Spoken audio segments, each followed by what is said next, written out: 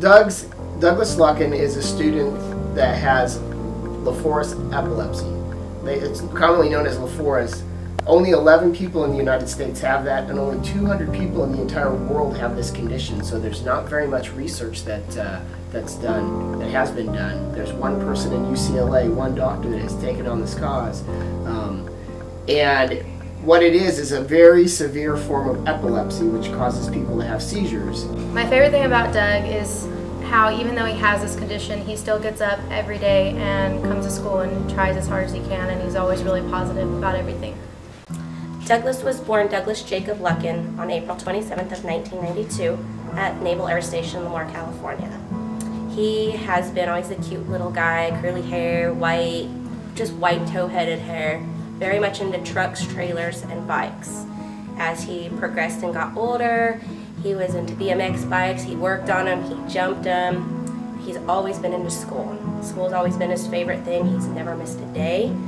That's always been his favorite pastime. He loves his friends, he loves his family. He's got a great sense of humor. For example, he would wad up pieces of paper in my office and he'd shoot hoops in the wastebasket, or he would just crack little funny jokes here and there and try to make people laugh. He was very friendly with other people, saying hello and smiling.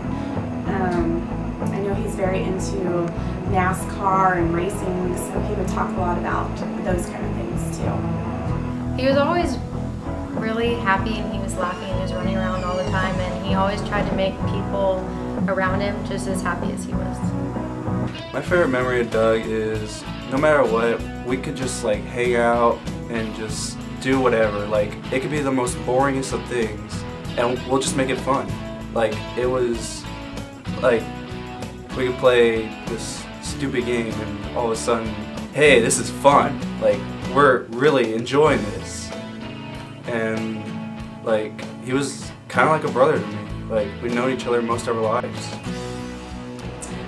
Doug was diagnosed with what's called Leforest disease, and it's a progressive form of epilepsy that today is not treatable, and it's only affected 11 people in the United States and 200 worldwide. So it's a very rare form of epilepsy, and the life expectancy is not past 25, but recently there's been some research done by a neurologist, and we're hopeful that gentamicin therapy will reverse the effects of the disease and help Doug to live longer and to be seizure-free. So we're very hopeful that this gene therapy will come through for Doug. Doug's Daily Dollar is a fundraiser that we started here at Lemoore High School to raise awareness, first of all, for this disease, and secondly, to try to raise money. Because there's only 11 people in the United States, there hasn't been really any research. Like cancer or some other disease that we all know, there's millions and millions of dollars being raised for those diseases, for research, for therapy. But in this particular case, there's only one doctor at UCLA who's doing a gene therapy research, but it's very expensive. It's $30,000 a treatment, and it's never been attempted on humans, only in mice.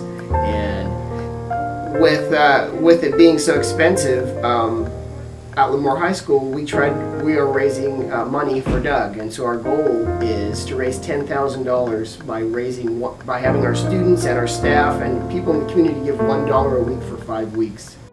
The way, we are is we always teach him that, he's a gung-ho, he's a go-getter, he's a fighter, and he won't let his body give up, and school is his thing, and no matter what kind of day he has, school is where he wants to be. That's his favorite thing to do.